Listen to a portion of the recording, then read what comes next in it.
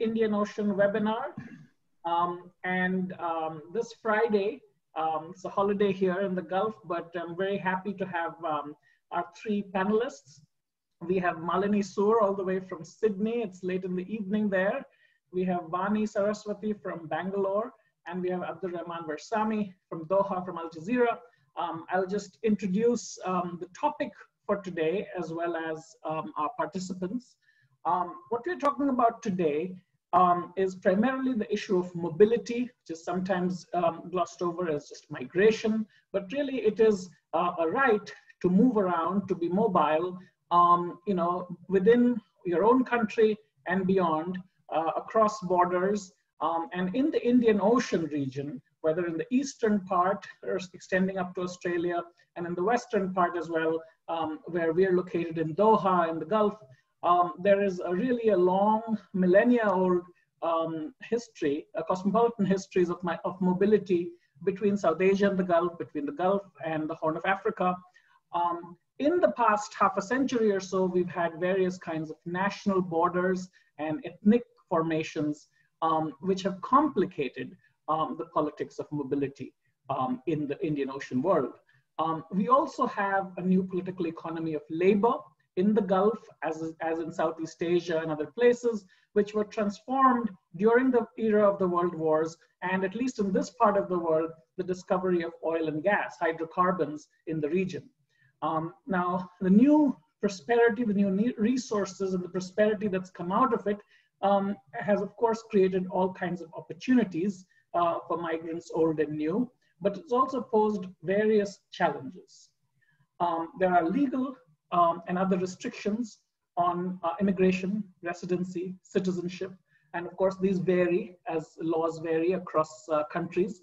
And of course the interests of the host states and the sending states seem to be somehow balanced, even though this seems to be more and more a bilateral matter rather than something that is resolved at a kind of more global or international level. The migrants or various forms of mobile labor that you see in the Gulf and other parts of the Indian Ocean world perform a wide variety of work activities, whether in homes, which is often neglected, on offices and factories, malls and restaurants, oil rigs, aircrafts, you name it, they're everywhere. It's really hard to think of a world in the Indian Ocean which is not about people leaving their homes to work in another place. This is really something that is not just commonplace, but it is really a feature. I would say the various forms of mobility have come to define the region, both in the past and also in the present. Now, the one last thing I want to say, of course, is that the arrival of COVID-19 this year has really complicated the histories of mobility and the kind of the present day politics of mobility in the Indian Ocean. It's created, of course, as in every other part of the world, it's created a set of economic hardships, but it's also prompted a kind of wider rethink on the economic value of migrants, particularly in a post-hydrocarbon world. And this is something that I hope our panelists will be able to enlighten us more about. So the first up, what we'll do is we'll have the three panelists speak for about 5 minutes or so, and then we can kind of respond to each other, so to speak, and then open it up later at the end for Q&A with webinar attendees. So to introduce each speaker, I'll do it one by one. We'll start with Malini Soor. She is a senior research fellow at the Institute for Culture and Society, and also teaches anthropology at Western Sydney University. She has a PhD in anthropology from the University of Amsterdam, and her research focuses on three main lines of inquiry: agrarian, borders, urban space, and broadly on kind of the environment or the politics of the environment. And she has a new book coming out with UPenn Press. It's called Jungle Passports, and it deals with mobility and citizenship in the borderlands between Northeast India and Bangladesh. So we'll go with Malini, you first. Uday, thank you so much. It's really an honor to be in dialogue with all the panelists here today. your provocation for thinking about what the present of the Indian Ocean world is, and what might its future and its labor formations look like in a post-pandemic world, is really a provocation that pushed me out of the swamps of Northeast India and the marshlands of Bangladesh and these kind of muddy land borderlands into a far broader horizon of seas, of very rich hydrocarbon deposits, and of historical mobilities and constraints. And very intimately tied to each of these questions is, of course, the times that we are living in now. What may we think about the Indian Ocean world if we were going to take the ethnographic present as a moment to reflect on the historical ties that has defined and redefined this region, the rich subterranean resources, the oil, the gas, and the other resources that has, defined this region as a region of strategic and trading importance? At the same time, how do we really reflect back on the older patterns of mobility? And here I'm thinking, for instance, about the movement of the cameliers from British India, from Afghanistan, who traveled, who were taken as indentured labor and who came to actually build the rail tracks of the deserts across Australia. They were the Afghan cameliers who came with their animals. And this was a completely difficult, uninhabited, inhabited by Aboriginal nations, but also very difficult terrain in which that entire labor actually produced new infrastructures of mobility, but also new infrastructures of control, because the Afghans really were never recognized as legitimate citizens, in a white Australian nation. Now, to think again once more through the pandemic and think about Australia in relationship to the Indian Ocean world, one of the major differences in the kind of labor mobility patterns in the Indian Ocean region is what we may call a kind of a working class construction flow that moves from the Indian subcontinent, both to Singapore and to other parts of Southeast Asia, as well as to states in West Asia, right? We can think about how cities, like Doha, like Dubai, have literally been crafted out of the labor of construction workers coming from the subcontinent and other places. Again, as you very correctly pointed out, we can think about the mobility of domestic workers who've traveled again across both these shores. And increasingly, there are domestic workers who are moving from Northeast India to Singapore to work inside residences. Now, if we look at Australia, the construction industry, the mining industry, these have been very, very rich industries and heavily protected industries. You don't really get to see the foreign workforce moving in similar pathways to Australia in sectors that are highly paid, even for construction laborers, right? Instead, what is that face of the Indian Ocean mobility in Australia? And what is that face that became very vulnerable and extremely, evident? It is the face of the brown Australian international student. When we think about new regimes of mobility and new regimes of precarity, we have to think about this large supply of students who are coming to Australia and who are working in precisely the kind of unprotected, underpaid industries, hospitality, cleaning services, etc.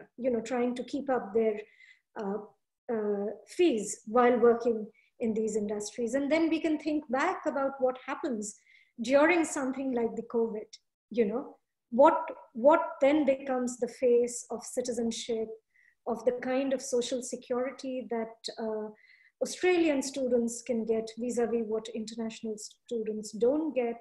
And also we have to think about the different responses, for instance, of religious charities, diasporic charities in Australia kind of stepping up their game to meet and to offer a more hospitable and a congenial environment for completely stranded students who cannot continue to work in these sectors to pay for their semester fees. Now, this kind of a continuum on the one hand of different kinds of labor mobility and the kind of new forms that precarity takes, fundamentally brings us to one question. What is it that COVID-19 is forcing us to think about this zone of interconnected ocean spaces and the kind of pockets of power that the nation states represent within it? And what might be its direction in the future? And here, also because this region has been very strategically important, being a very massive naval base for Australia and kind of, a site where the maximum number of container traffic happens for Australia, the kind of port city traffic that happens. I think it's very important. And COVID-19 actually presents us not just a moment of, severe public health crisis scattered across the Indian Ocean region, but also the provocation to think about emergent possibilities of labor exchanges, questions of identity and belonging. And I think I'm going to stop here. So your provocation, in a sense, kind of pushed me to think about a region through its trading and other parameters, and also to think about the distinct kind of labor formations that the Indian Ocean world generates at this moment. Right. Well, that's a very nice segue into our next kind of panelist and what she has to say today. This is Vani Saraswati, and Vani is the Associate Editor and Director of Projects at migrantrights.org. She's put together this wonderful collection of narratives of migrants called Stories of Origin, about the invisible lives of migrants in the Gulf. She moved to Qatar in 1999 and has worked for various local and regional publications. And she's in fact launched a number of Qatar's leading periodicals during her stint here. She's also, of course, been a grassroots community organizer, helping migrants in distress. She has reported regularly on human rights issues in Qatar for publications here as well as in India. And since 2014, in this role in migrantrights.org, she's been reporting from different Gulf states and also their countries of origin, organizing advocacy projects, human rights training sessions, targeting the employers, embassies, recruiting agents, businesses in Qatar, Kuwait, Saudi Arabia, the Emirates. And she's been working with nationals and long-term residents in these countries also to kind of look at the different stakeholders and see how they can be brought together. One of the interesting and kind of really important kind of areas of focus for Vani are female migrants, including female domestic workers, and really bringing issues of domestic work, especially women's work, into the mainstream, as it were, as far as our understanding of migrant labor is concerned in this region. Migrantrights.org is, of course, one of the few bilingual or multilingual kind of advocacy platforms within the GCC and the different corridors of migration that kind of intersect here from Asia and Africa. And Vani, of course, is now herself bi-local or multi-local as she moves between Qatar, the other Gulf states, and India. And really, she really has been, has varied kinds of experience that I think, will really dovetail nicely with Malini, what you were talking about as well. So over to you, Vani.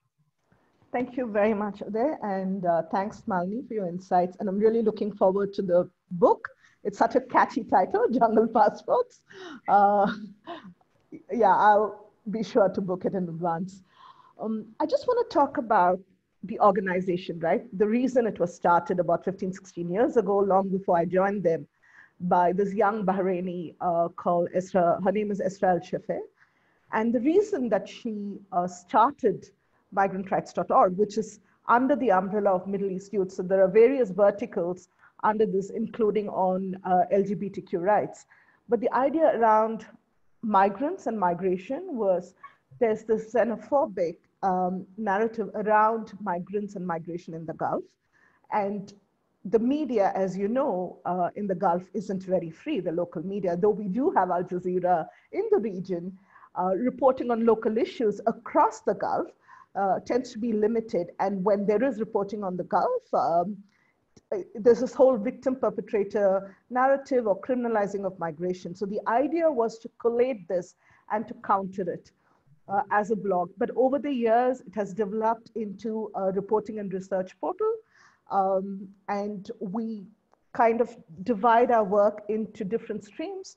One of it is the journalistic reporting we do on violations, on what's happening here.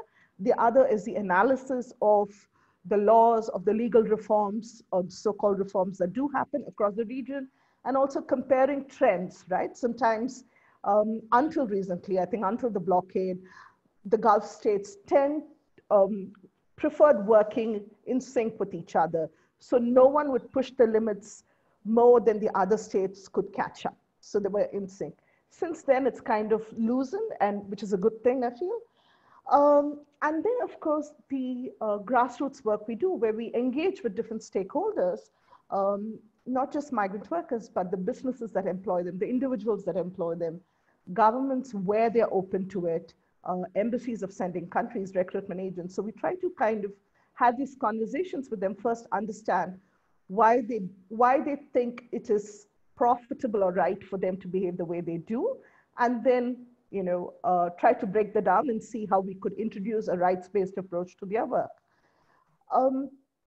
In all of this, our intent has always been to not attack individuals in the states, in the Gulf states, or criticize the government, but not really attack it, because we still have to continue working. Our team is all based there. The idea was to change people's behavior and attitudes towards migration and migrants. And we see that happening over the years. To have that conversation on why do you feel that this is a bad thing for you personally, for your community as a whole, for your country, what are the benefits? Just having these conversations at various levels. And I think what we, when I say we, I mean people like me who are migrants, but with social capital and privilege, and various active, NGOs and international organizations, or even the academia. What we've failed miserably is in the storytelling of migration in the Gulf. The storytelling of migration in the Gulf is now all about migrants without a choice, without enough education, desperate, coming here to work. That is just one part of the truth. It's just one tiny fact in a far larger truth. And that story is never told. But you'd hear in private discussions, you would hear in small seminars where people won't go on record, where they'll talk about this experience over the decades. I worked for a Qatari publishing firm, and the owner of that Qatari firm, the Qatari, would tell me about his experiences as a child in the 50s, late 40s, in the 50s, and how he viewed India, for instance, or about the ships that came in from India on the way to Europe would get rid of grain or food that was going to go bad. So they wanted to reduce the load on the ships, and they would throw it, and how people would swim across to drag it in. And then the kind of interactions they had with the kind of people who lived there from the subcontinent, in Dubai or in Qatar or in Oman, what that social fabric looked like, and how even then people from outside of these countries, because also keep in mind these borders within the Gulf are quite new, are relatively new. So the free movement of people within those regions, and also movement of people coming in from British colonies to work here. All these stories don't find a place, right? We're not hearing these stories. Every now and then you'd hear something about Yusuf Ali from India, or the relationship that certain people have. It's a little better, I think, in Oman, because there are people from the subcontinent who are naturalized, who are in positions of power, even in the government. So you find it a little bit more in Oman. But all of these other countries are so eager to disown that story of where the relationship was more equal, was more give and take, right? That doesn't go with their current narrative. That is in conflict with what they want to express now. which is we are the good people willing to give any number of job opportunities for people who don't have it in their home countries, primarily from Asia, increasingly from Africa, East Africa particularly. So that is what they want to stick to. They want to completely disown a period when, you know, migration was both ways, that a lot of people here studied in the subcontinent. That's where they went to, or they went to Cairo, or they went to Damascus. These are the places that they went to for their knowledge, to build their skills. They don't want to acknowledge that because that will change the power dynamics. So this is in general about, I feel, a failure in storytelling that has led to this kind of really, polarized discussion on migration.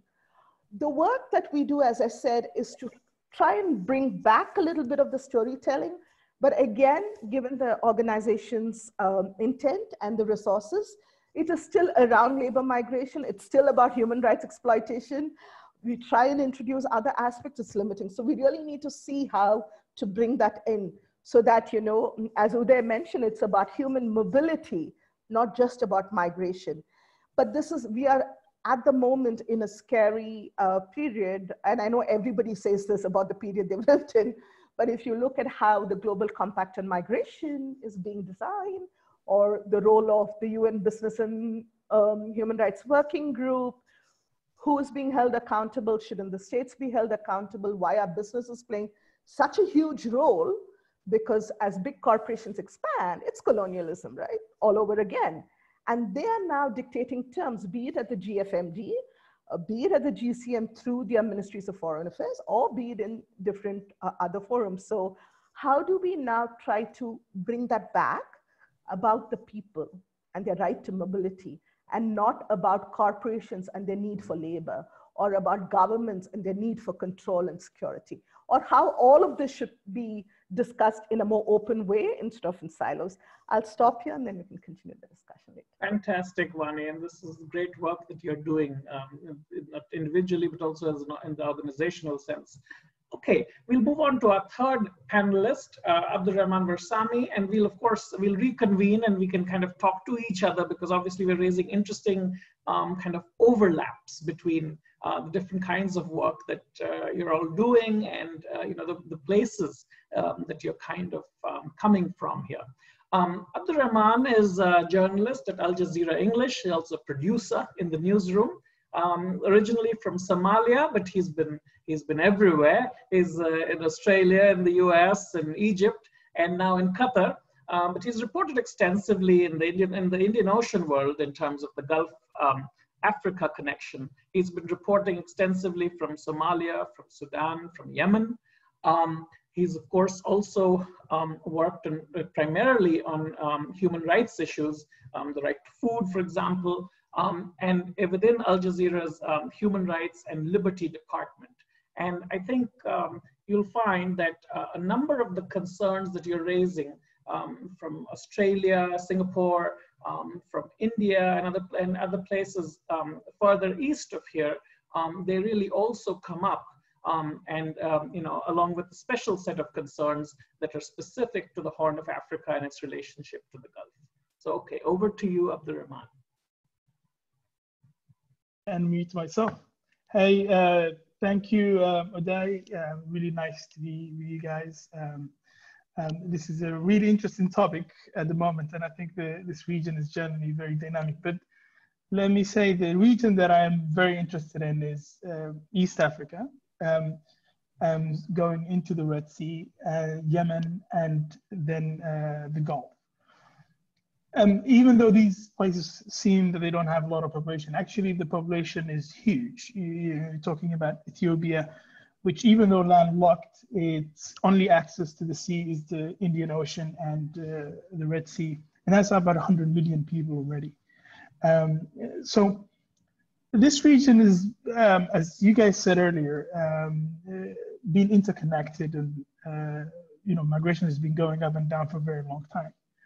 But it has received a lot more interest now from major powers in the world since the piracy around the Somali seas. Lots of navies came through, And suddenly the world has realized that, you know, all these huge shipping that goes from Asia has, you know, distant to Europe has to go through the Red Sea.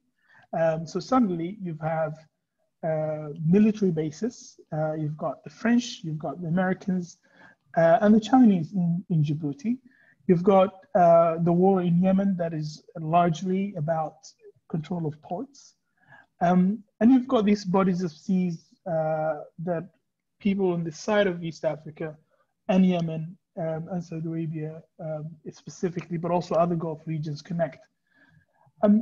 So at the moment, there is a lot of, I mean, you could say that always, as Vani said earlier, that of course you could always say this era is a special one, but certainly one huge change that is happening is the last several decades of oil boom in Saudi Arabia. That is, Saudi Arabia is the largest in terms of the number of migrants that it takes or could take, is now coming to an end.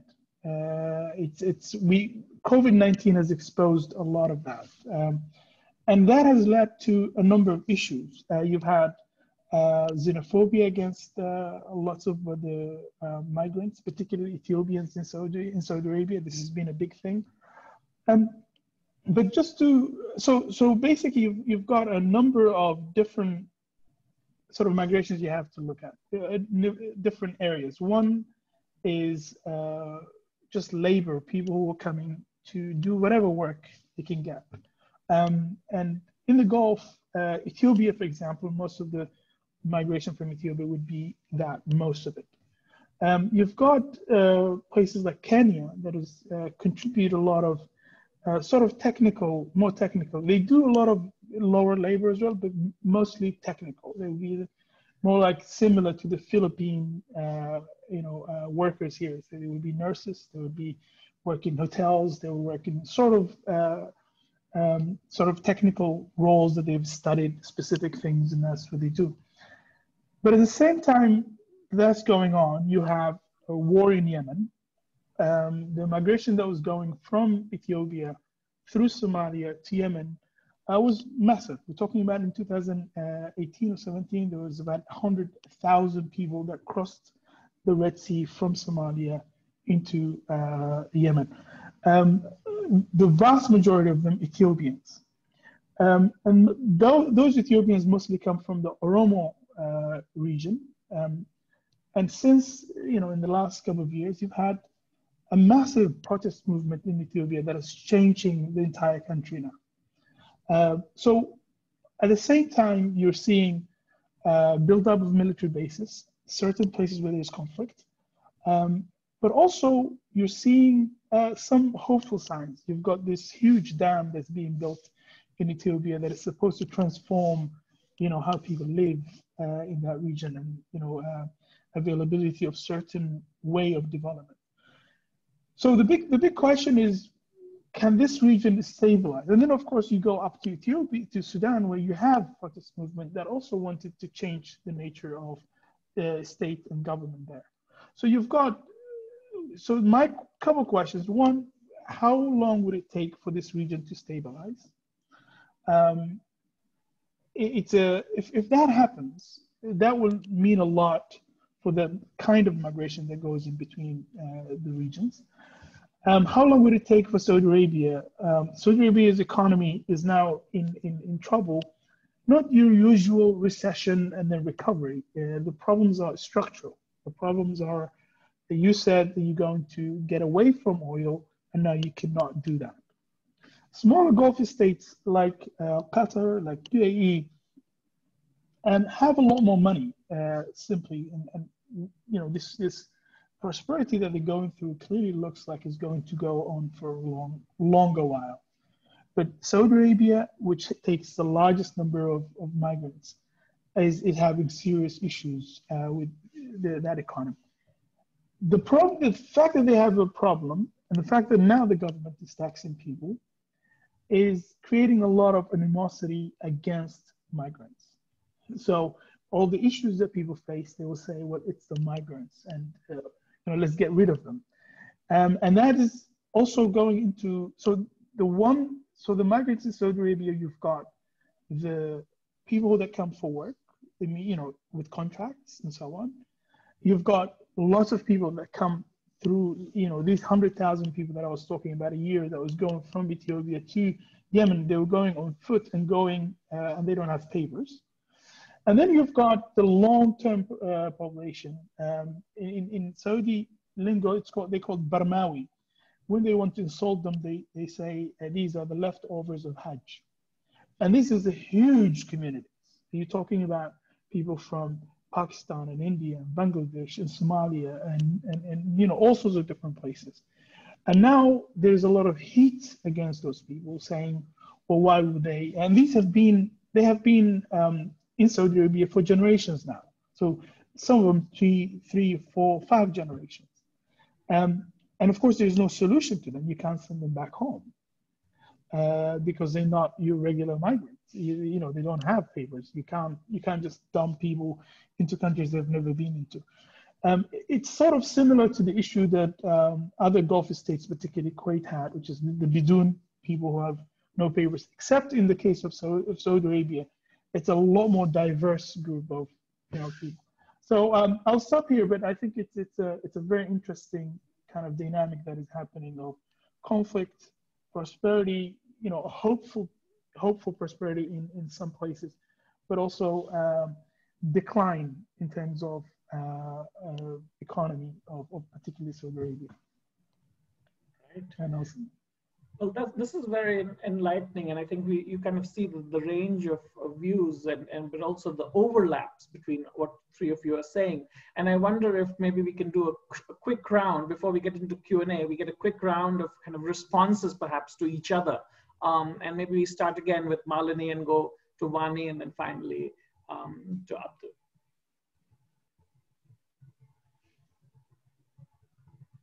I think we need to unmute you.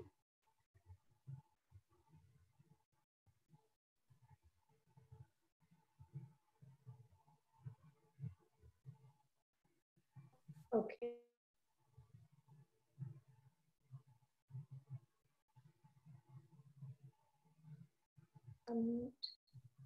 Can you hear me now? Yes.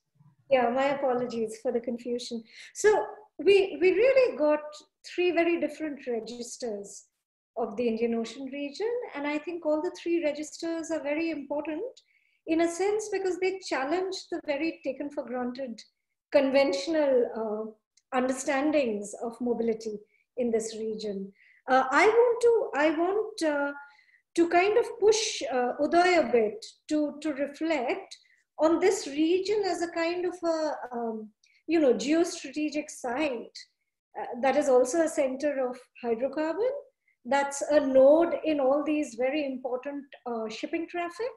So if we think about the infrastructures of mobility, we think about the logistics that support trade network, if we think about the kind of nodes that support specific configurations of power, and that was very clear in the kind of reflections that you had on Yemen, or, the kind of movements in also in a religious sense of that term, and questions of belonging that Vani raised, in terms of a complete reversal in a more equitable passageway between countries. And then you have the emergence of oil, and you have this entire resurgence in strategic and economic importance. You have this entire region being remapped in a way that you have very specific nodes of power, and those nodes of power again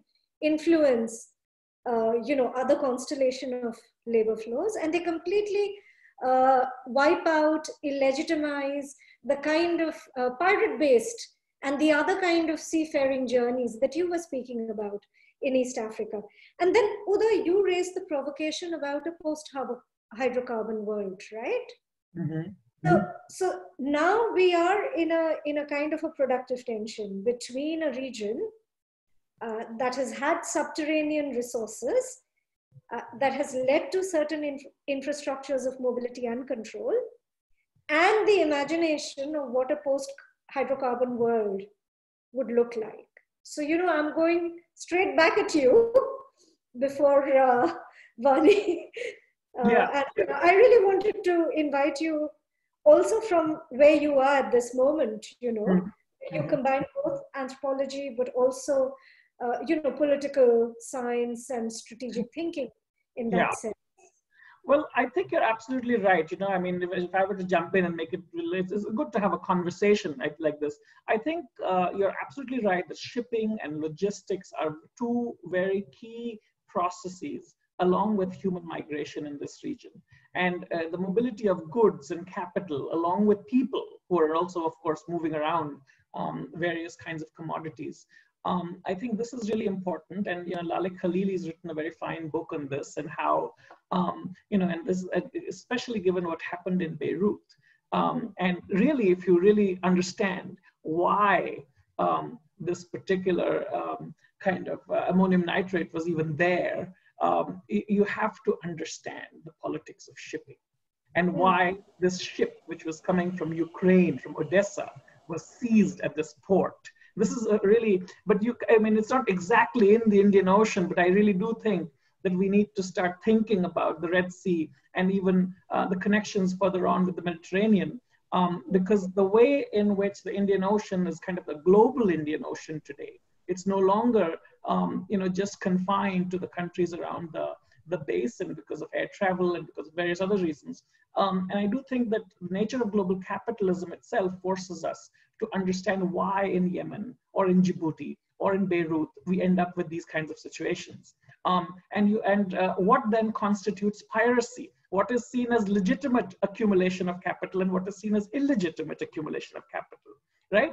What is the commodity? Are the laborers commodities? Are only food supplies, So these are really existential questions.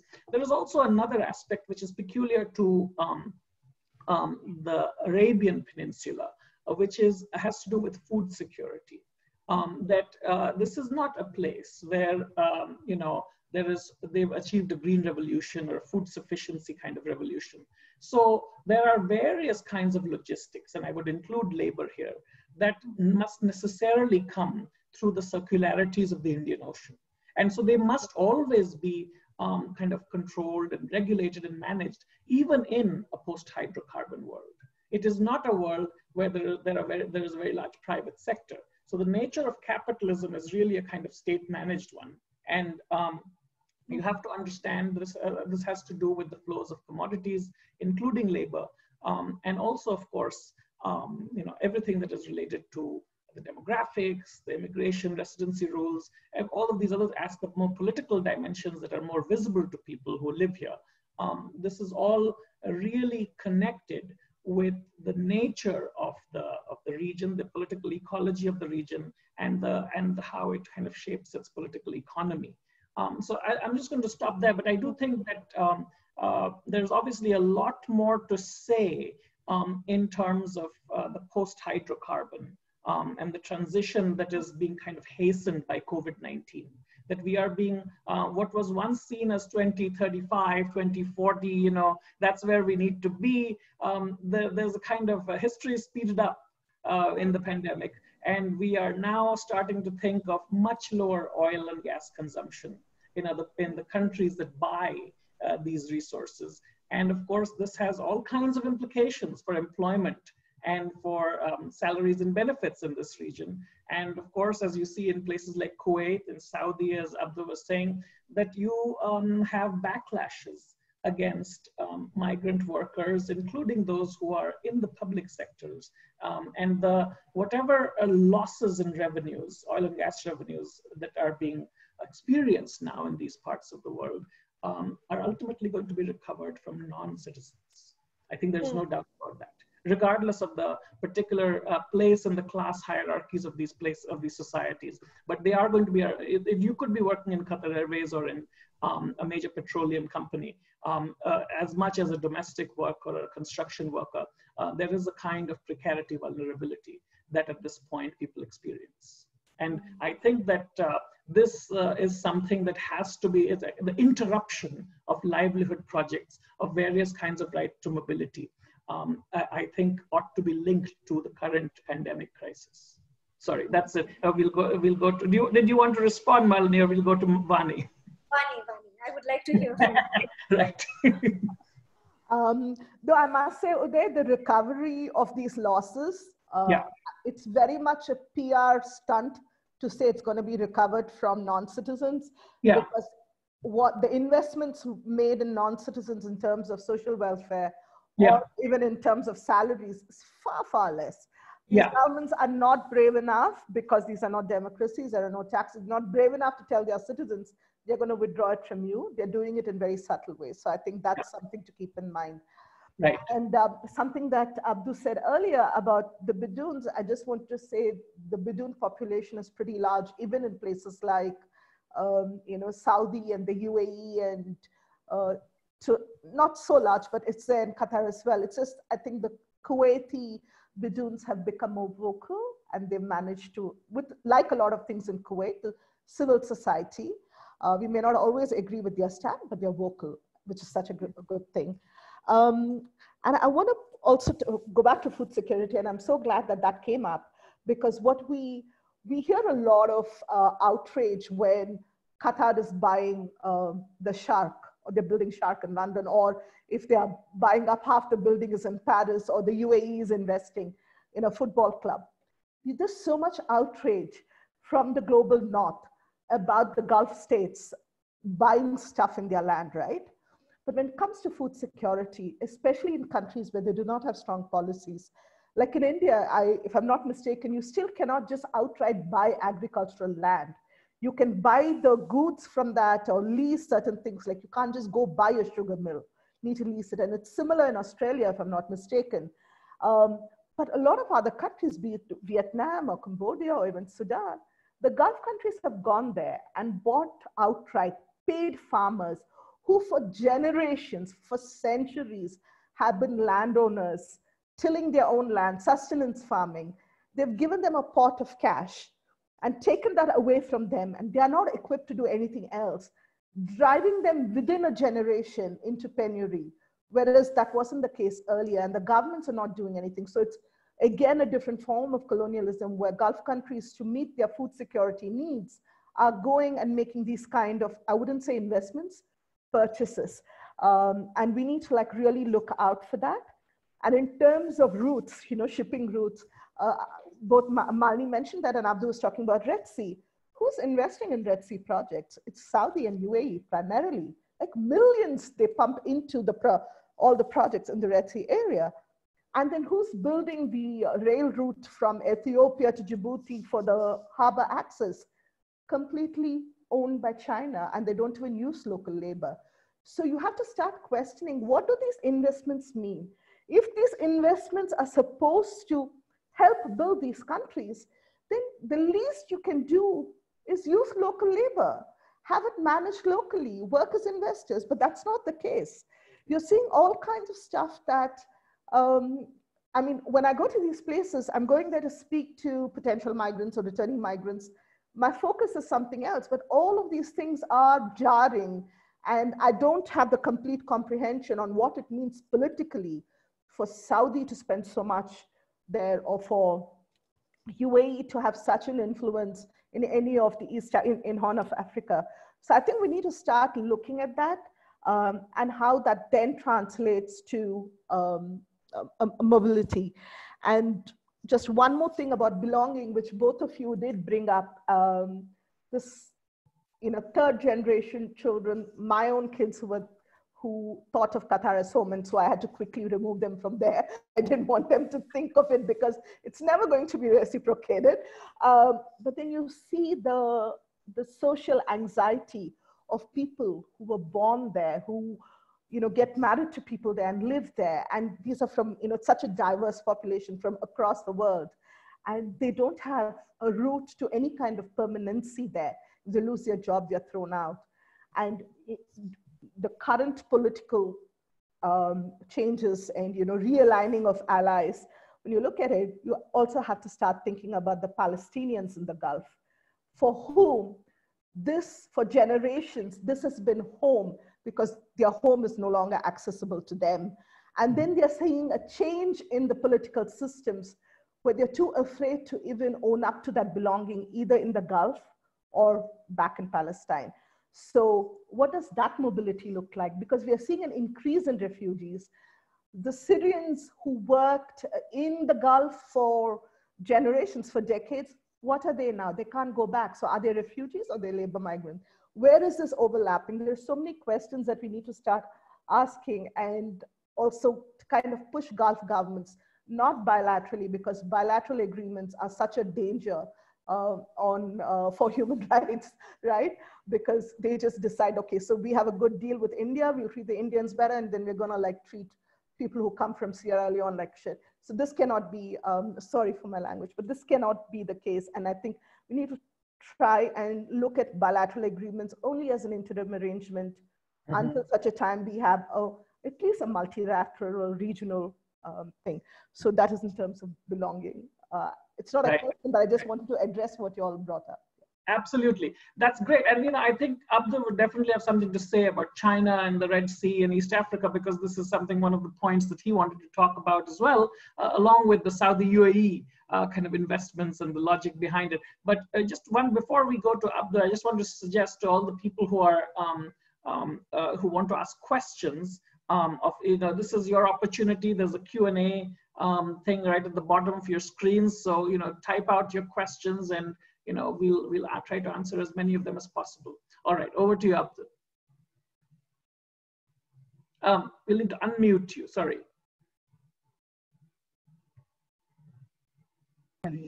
Yeah, so many great points actually raised. The thing about the Gulf, I'll say two things. One is the one about the Red Sea.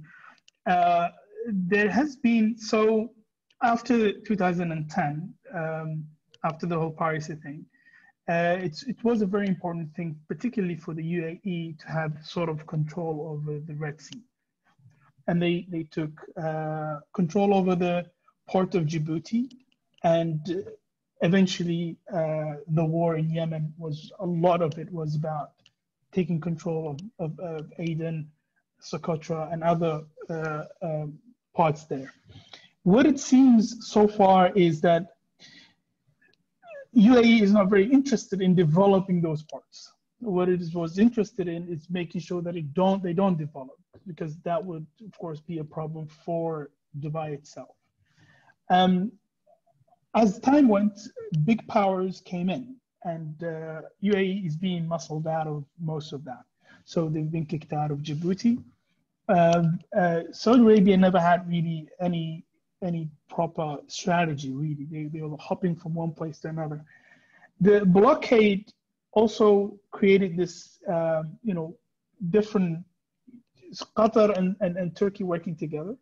So they have been on that. So Turkey has a base in Mogadishu. They have, Djibouti government was asking for the Turks to have a base in Djibouti. So that's just a matter of time. If you go a little bit up through the Red Sea, there's a little island called Suakin, Sudanese island, that was going to be taken over by Turkey, and so on. But now you also have massive strategic issue for the United States. So in the Senate, the US spoke about how they're really unhappy and wary about the Chinese coming into Djibouti. The Chinese are building the railroad, but also they're creating a massive economic zone around that area. And it's actually very interesting, because lots of it is not about only selling Chinese goods in Africa, or actually there are a lot of Chinese in Ethiopia, for example, who are just live in Ethiopia and work in Ethiopia and say farm and then sell it to Ethiopians. So you're getting a lot of it depends on, of course, what happens in Ethiopia. Ethiopia is a huge country, 100 million people, but it's going through a lot of difficulty. So, I mean, there's a lot happening, but I don't think Saudi Arabia and UAE or even the Gulf region is able to control that area. I think it's now big powers are coming in, and those that are very interested in. What is interesting is how they are trying. I mean, the focus seems to be there can be war on either side of the Red Sea, but let it not touch the Red Sea itself. So Somalia is completely collapsed. Yemen is almost completely collapsed in its war, but the Red Sea trade should not stop.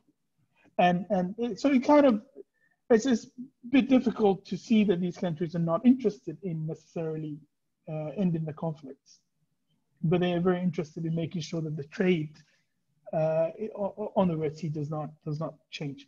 Now, that could change. If things really go bad in Yemen, that could spill out onto the Red Sea. You could have piracy on either side of Somalia and Yemen.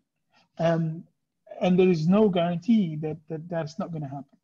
I just want to quickly to talk about some of the issues that Pani had talked about the, how do people feel about migrants in the region. Correctly, Oman is very different. Oman is a place where actually they accept as people that they are have backgrounds and so on. In the rest of the Gulf, that's not the case. The most pressing issue is the people that have been here for generations. And in the Gulf, there is, because of the political systems, you're not having a conversation about what to do. And they're not accepting the UN, guidelines about making people stateless or migration and all of that. And there's no path to citizenship. And it's not cleverness or anything like that. It's not even a thought out thing. I mean, they need labor, and you have all of these people that are actually part of your society that you could naturalize if you want to. But they don't have that, and they don't want to face it, and they don't want to talk about it. And it's harder for countries like Saudi Arabia because the population is huge, poverty is increasing, they have lots of problems. But it's not really that difficult for Qatar. It's not really that difficult for UAE. In fact, it could be net positive in the sense that you give these people priority in terms of getting jobs and so on, because you've got a massive economy that you are not able to fill without migrants. So it's very difficult to see how they're going to get out of it without either someone taking decisions and saying, this is what we're going to do, or having a conversation. But this is a problem that is growing and growing and growing, and it's not getting smaller. People, of course, those populations are getting bigger. There is a thing about people who get naturalized in some of the Gulf countries. Qatar is one of them. You kind of say, I am Qatari, therefore I am not what my background at all. I will not acknowledge that background and so on. That is not the case in Oman, and of course, there's a very good reasons why that's the case. Oman is an old empire that already, at some stage, had Zanzibar as its capital. But also, you're now having this issue of xenophobia and hate against workers. Some of the workers, it's easy; they can leave, but there are other workers who've been there for generations, and what are you going to do with them? And you're just going to have probably some sort of a nasty human rights abuses against them. And I'll stop here. Mm-hmm. Mm-hmm. Okay. Well, we had one question already, and I guess Malini, you answered it very briefly. And that but I guess what Debajyoti was trying to get at was this whole question of reverse migration, reverse flows of people. And this has to do partly with employment opportunities. It might have to do with student populations, for example, in Australia, because of various social and ethnic kind of tensions there. This is particularly true now with the Chinese, with Hong Kong, with all sorts of other things that are going on, which also implicate Australia. And I was wondering, of course, there's reverse migration from the GCC states as well. So this is the flip side of belonging, so to speak, right? And when you are kind of, whether for better or for worse, but you are kind of compelled to go back to where you came from. And that's something that in the heyday of globalization after the Cold War ended in the 90s and the 2000s, this was really not something that we'd contemplated. But this is very much the story of the last 10 years. And as much as, you have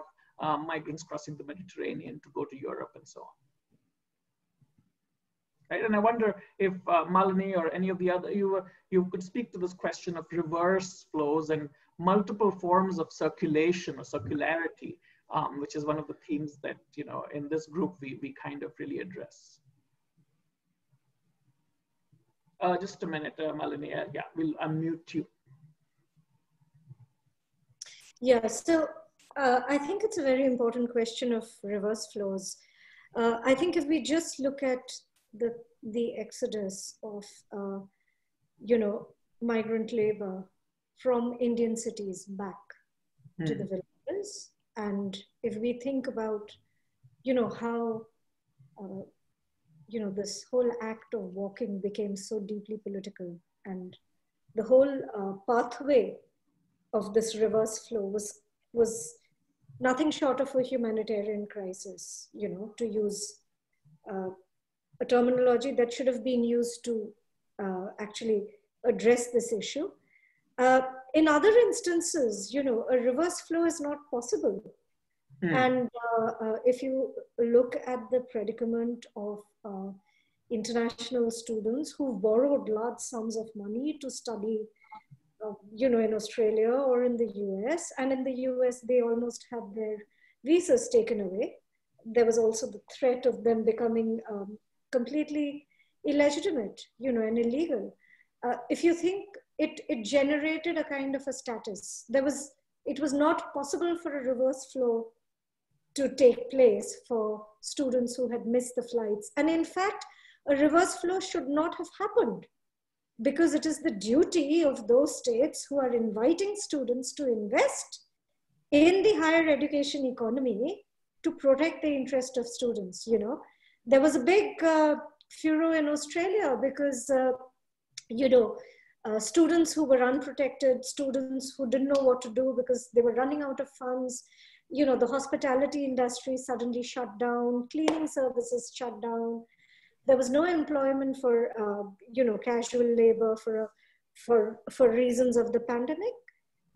There was almost a kind of a quasi-official circular that said you needed to go back to your home. Now, you have created an economy where the higher education system thrives on the presence of international students. You depend on them to generate your real estate economy. You know, they are tenants, they contribute productively, you know, by paying rents, by paying extremely high international school fees. And that generated a condition that was not really a reverse flow. It was a period of excessive waiting. It was a period of limbo. It was a period of status. You know, flow is extremely productive and generative when we think about, you know, mobility as a to and fro process.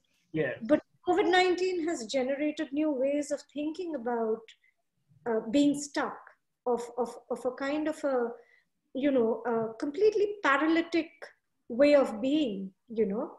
Yeah. And I think that is what we also need to think about if we accept that COVID-19 is not just a public health crisis, it is far more than that. Yeah, there are forms of immobility that might be arising.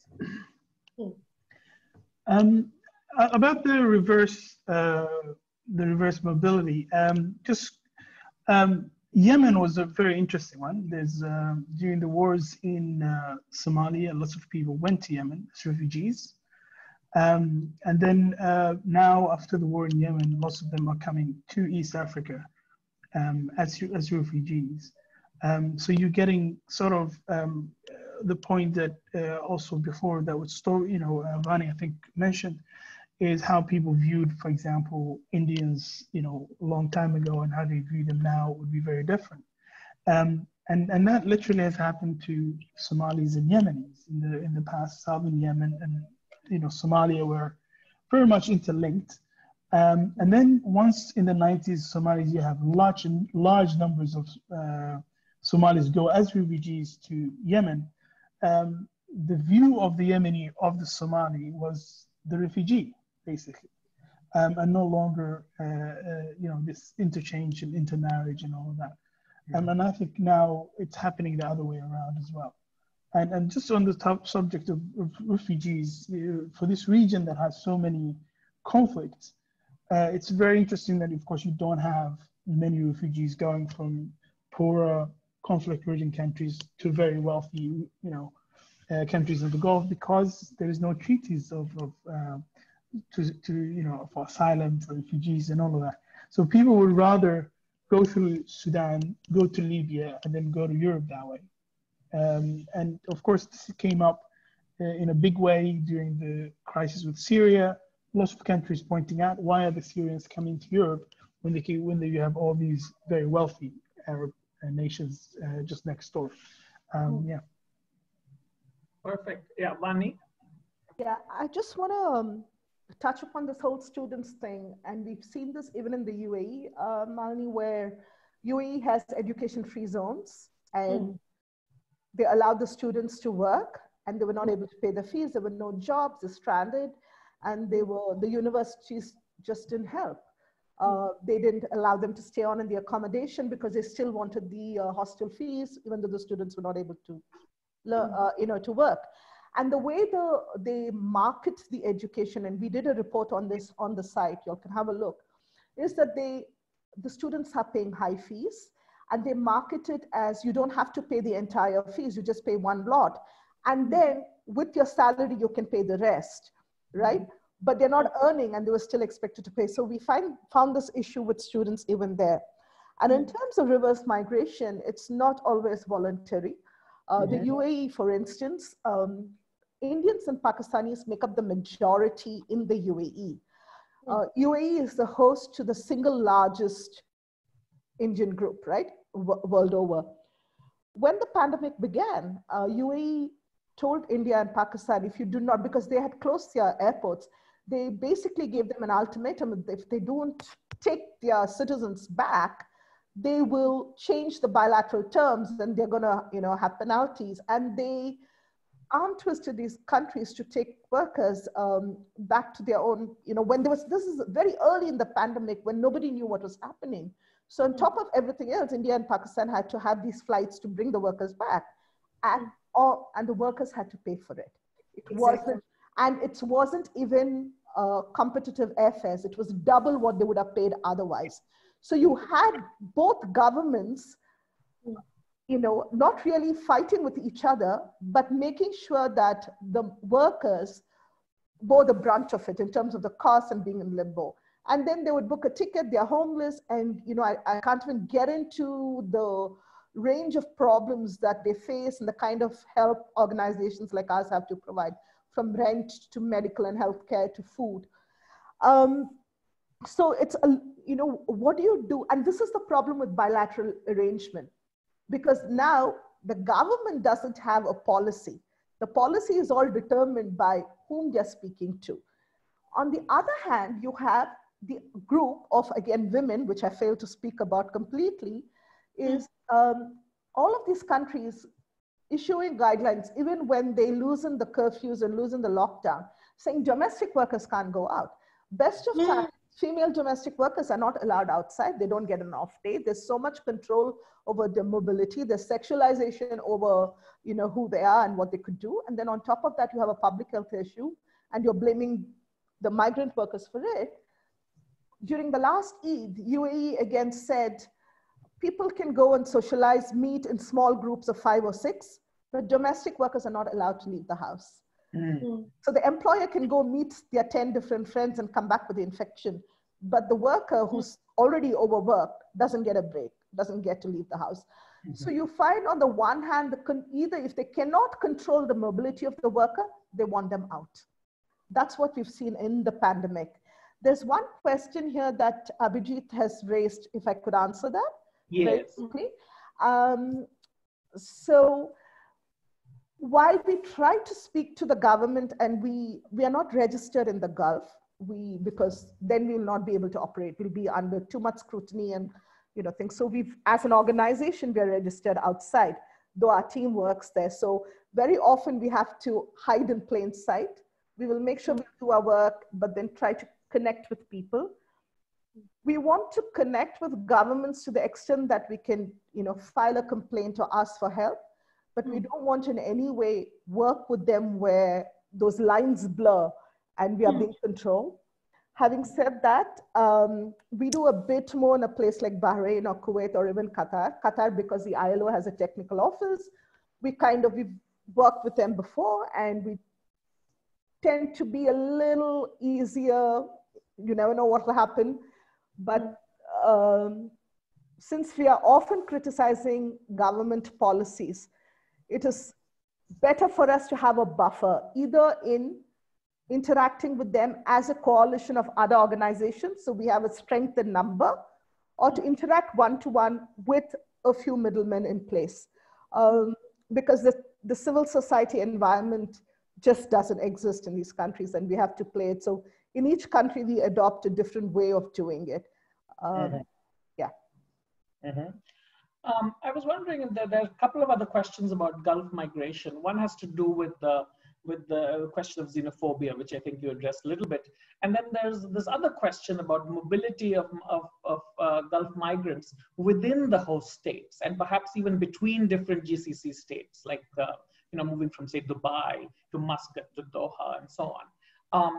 And the question I want to read out, because I think it's very interesting in the way it's phrased, is high modernism in these Gulf states or Gulf cities, is it premised on an exclusionary logic of urban development with low-income migrants, higher income expats, often defined in different racial terms, and then wealthy citizens, spatially segregated within Gulf cities? This is a very interesting one, and it's actually COVID-19 has been very interesting in sort of exposing that. The infection and how it was happening is, of course, it happened within in Qatar, for example, is a lot in the labor sector. So these are workers who live in their own accommodations and so on, and then you had the infection within Qataris and infection within expats, all happening separately, because these three groups don't necessarily always socialize. The laborers are completely isolated from all of these other groups, and then within Qataris, you've got a larger number of people who are domestic workers. You're talking about maids and drivers, and also nurses that work with them. And then you've got the expats who also literally live somewhere else. So, when you see apartments, for example, in the Gulf, in Qatar, in Doha, there are no Qatari families that live in apartments. Simple as that. And so this, in terms of how the city is designed and where people live and where they socialize and what they do, all of these things means people are infected entirely differently. And at the beginning, even though I don't know the exact details, but there was a lot of work that has been done to expose some of that, was how the quarantine, the lockdown measures for laborers was different than the lockdown measures for everybody else. And so, for example, the metro was stopped. That impacted the loss of people, but not necessarily the Qataris or the wealthier expats. So their mobility already, within the city is curtailed. So it's very interesting how this has exposed that actual difference in where people live, how they socialize, who they socialize with, and so on. Right. Absolutely. Yeah. I've written at length about this, but one thing that we see is the ghettoization has increased. And it's increased not only with the approval of international organizations, but with their very suggestions and ideas. When I was first in Qatar in 1999, the area I lived in, I lived in Abdullah bin Thani area, which is now the Mishra Regeneration Project. So I would walk out of my apartment, there would be a Qatari house there would be Qatari businesses, there would be expats. The society, of course, there were only 400,000 of us right then, but the society was very different. And then you saw over the years, in the name of neighborhood regeneration program, they started destroying these very mixed use neighborhoods and started separating people where they said, and then they had town planning where they would say, these areas you couldn't have bachelors living there. right? So you had to take them away. So slowly the idea was, oh, we'll give them better housing, but the better housing is in the middle of nowhere, in very dusty environments, in porter cabins and in labor camps, where labor camps should be absolutely abolished. I mean, this idea of thousands, tens of thousands of men living together, so isolated, but working elsewhere. This is not a humane way of treating anybody, right? It's gotten worse over the years, I must say, because even till early 2000, and I feel this is one of the small negatives of what international advocacy that didn't understand local context resulted in, because it resulted in extreme ghettoization of lower income workers versus this. There was already, you know, so you would have areas like Mansoura or Najma or Muntaza, these areas within Doha where you would have Asians living or Filipinos living with families, but you would have people from the West living in the Pearl or in Daphna area or West Bay area. So you have that discrimination as well, where people wouldn't even, at least the people from, you know, the center of the city would go there to work in West Bay, but the reverse thing doesn't happen. And this has become more stronger and stronger. It is not this bad actually in other parts of the Gulf. What I've seen, I haven't been to Saudi, but what I've seen in Oman, what I've seen in Bahrain, what I've seen in Kuwait, or even in UAE, there is discrimination in housing, but it's not as pronounced as you see it in Qatar, because it's the richest country in the world, but it's poorest in terms of human resources. They try to kind of play up this richness, the wealth, by showing only the glitzy part of the world and hiding everyone else in this really terrible housing. So the model labor cities that come and everybody is praising should not exist. Right. Absolutely. Absolutely. It really is a throwback to a much older period where there were these, you know, labor camps for some kind of barracks for war efforts, or, you know, people were building port cities and port infrastructure and so on during the world wars. But this sort of thing really is really a 21st century phenomenon in the way it is being done with these very highly securitized kind of spaces. And as you're right, that you know, the lockdown really was very different in you know, labor city and, you know, in Asian town and so on.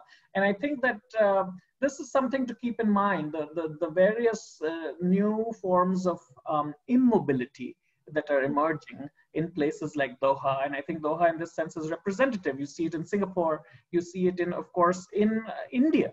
And, you know, and so this is really something which we can kind of think about. And along with that, you know, as one of the questions Ms. Zabash was asking is about xenophobia, that, you know, the segregation, spatial segregation comes with not just ethnic stereotyping, which may have been there earlier, but that people act in a certain way in terms of the urban redevelopment. Right. And so then it is no longer just a stereotype in people's heads, but there are people act on them in very definite ways. And so Mansoura or Najma is a certain kind of space. It's reimagined as a certain kind of space. Musharraf is literally rebuilt from scratch. Right. And this is really in some ways it's the oldest and the kind of the Medina, the central district of the old city, but it is now also the newest. And, you know, so these projects of urban redevelopment, they invariably move further in the direction of spatial exclusion and segregation. Right? Do you want to answer the question about the Swahili coast, you know, down to Tanzania and Mozambique, and the connections that have existed with the Gulf, you know, a bit further down from the Horn? Yeah, I mean, in a general way, absolutely. I mean, Oman has been of course, the biggest link. Religion has been also another major link.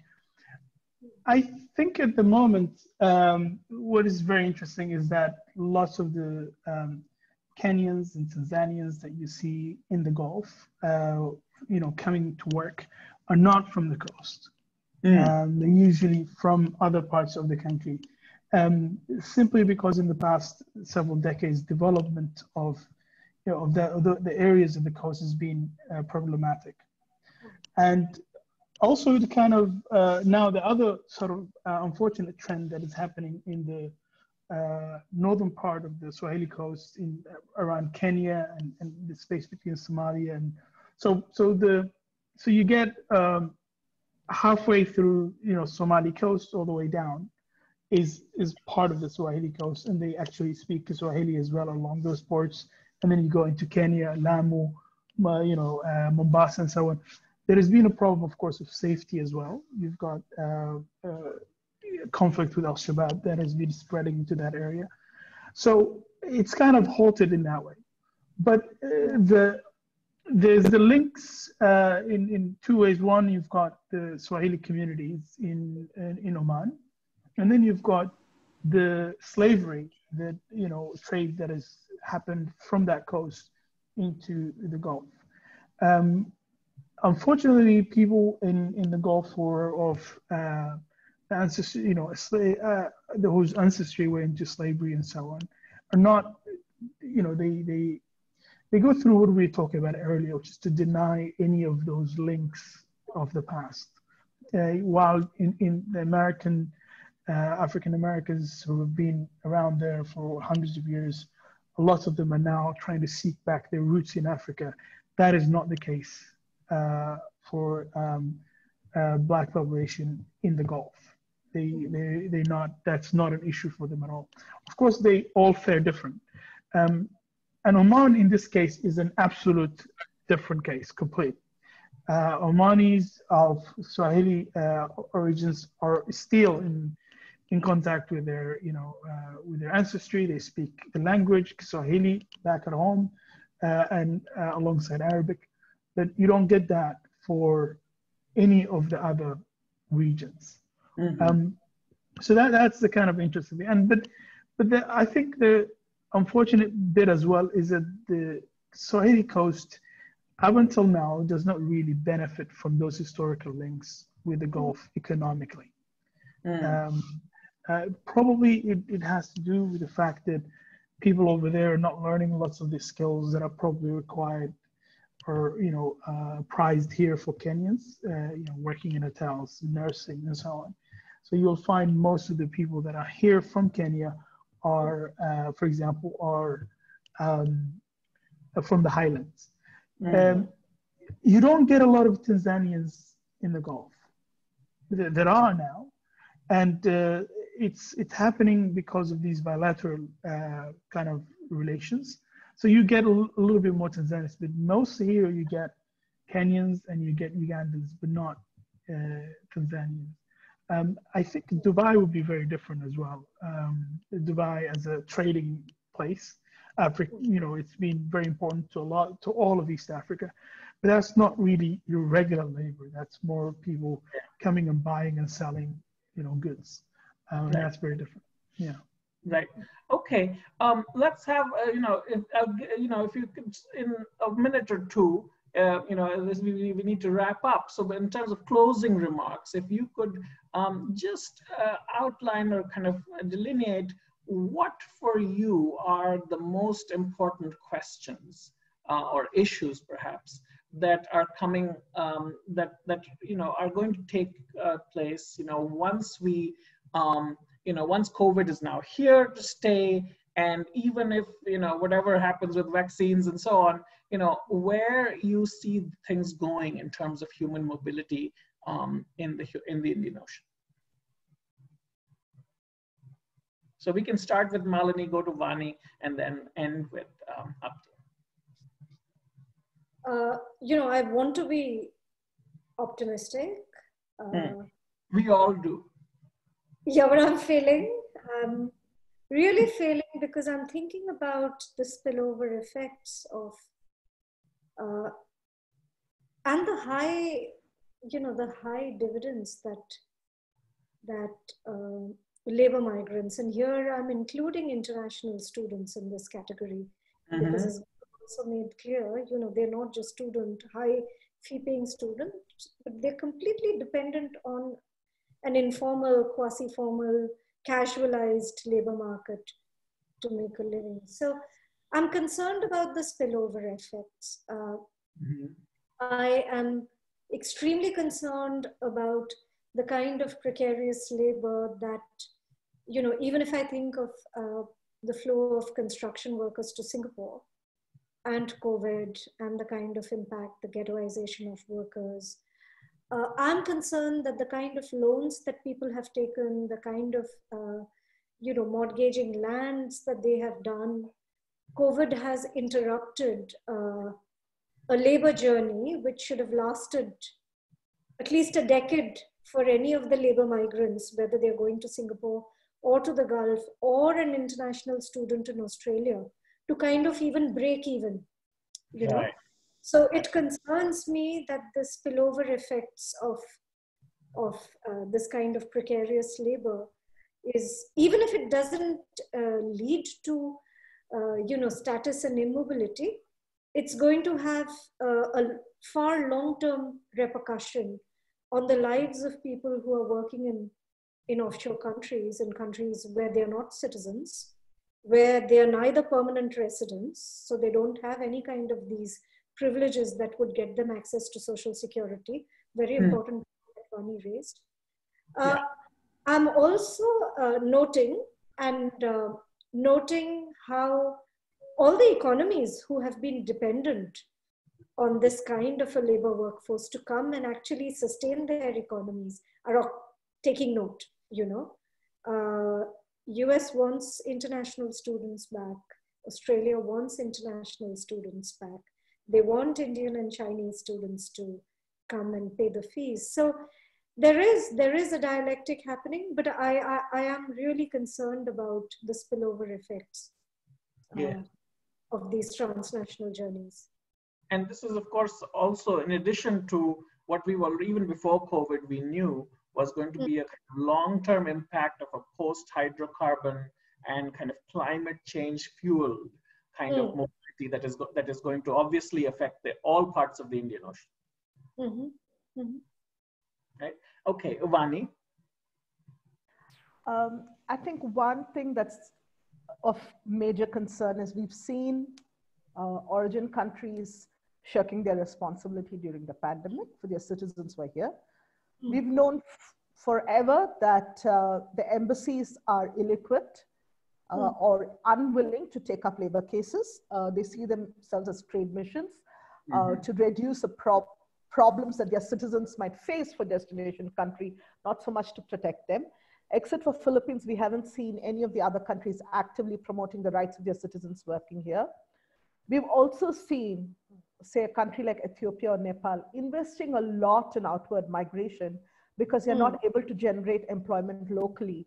So they've kind of set up all these policies, put in money. Recruitment agents have put in huge amounts of money to be registered, and their business has stopped. So what will happen when everything reopens? What levels of not just corruption, but costs, like Malini mentioned, the loans that workers have to take up. If the bribes and charges, not even the fees, the bribes and charges that they pay increase, how are they going to be able to pay for it to migrate? So this whole concern of and then we're seeing the politics of sending countries changing as well, right? It is no longer focused on, there is almost, and we saw this when this whole internal migration humanitarian disaster happened in India, the absolute lack of empathy for people who are impoverished, in trouble. Why do they have to do that? So you see this whole political climate where there's lack of empathy for people who are in a bad situation, thinking that they are there in that situation out of choice, right?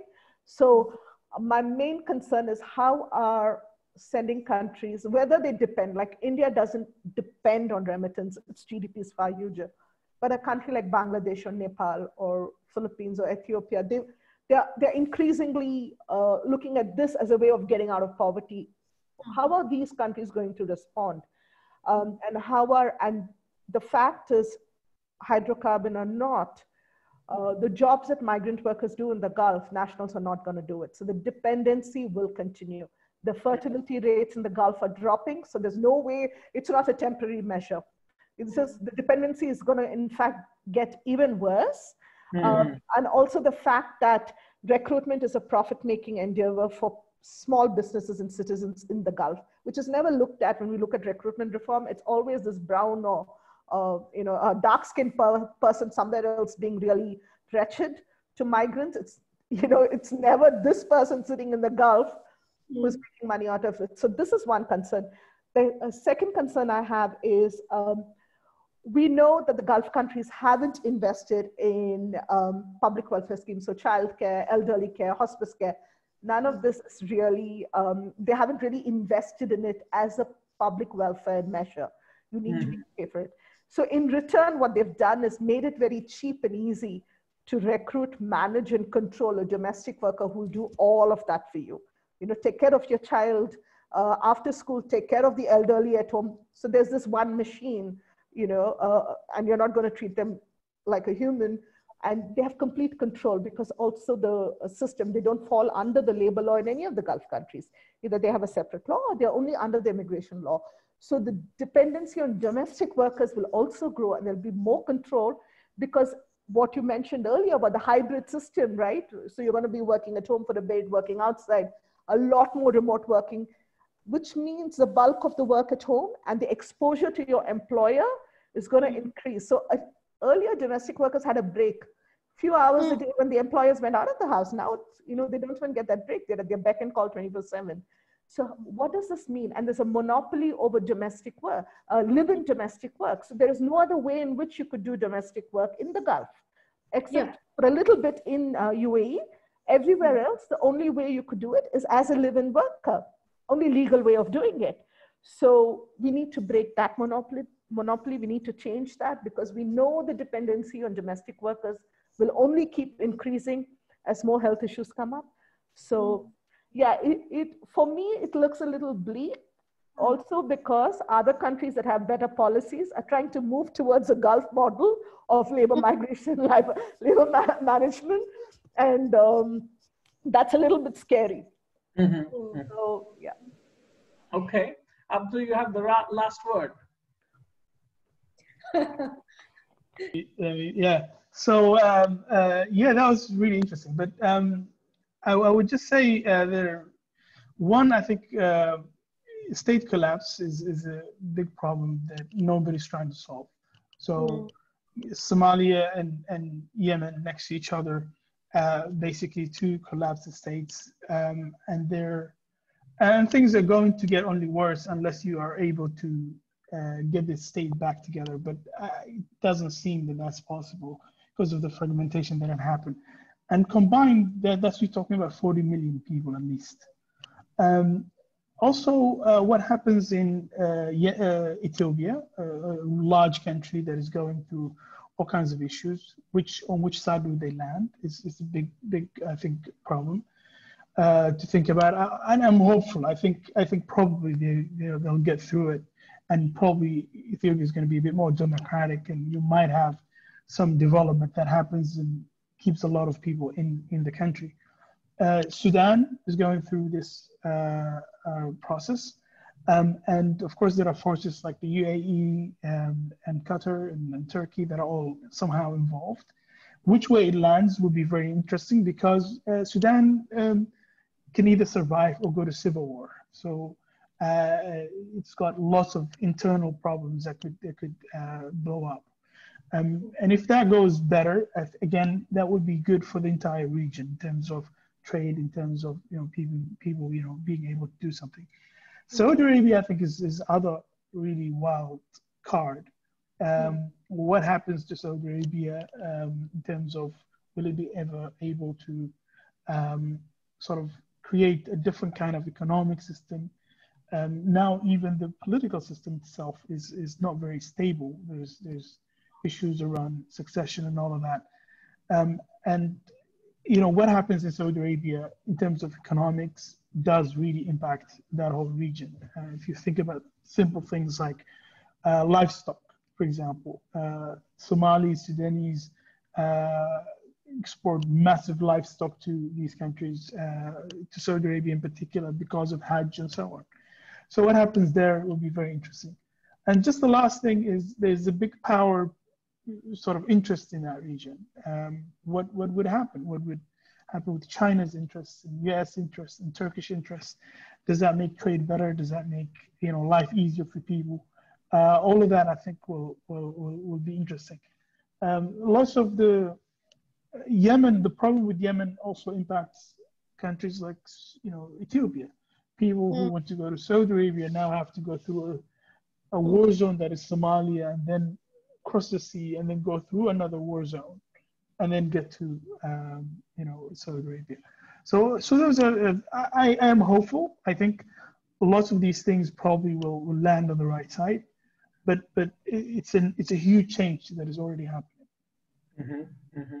Well, I'm really thankful to all three of you for your time, and to Taha and his student team to kind of put it all together, and our events team as well. As Zubash, I can see is here, and really this has been very, very enlightening for me at least, and I hope you guys, it was the same, and it was enjoyable apart from illuminating. Thank you very much. Thank you very much for organizing this. Thank you very much. We'll put up a recording. Now that we have your consent, we'll put